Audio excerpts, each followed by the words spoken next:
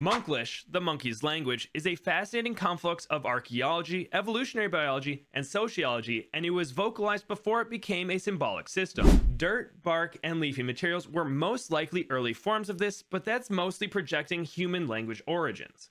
We know that extraterrestrials are in the blooniverse, so they were probably involved. Pat Fusty's New Year's resolution is to make each and every monkey he comes across feel appreciated and loved for all the hard work they do, mostly via hugs. Our magical friends have more spells than the ones we see in battle. Some creative ones include Bouncing Banana, Levitate Grape, and Animate Leaf. In order to get admitted into the Super Monkey or Plasma Monkey fan club, you have to answer a very specific question, and it's a doozy.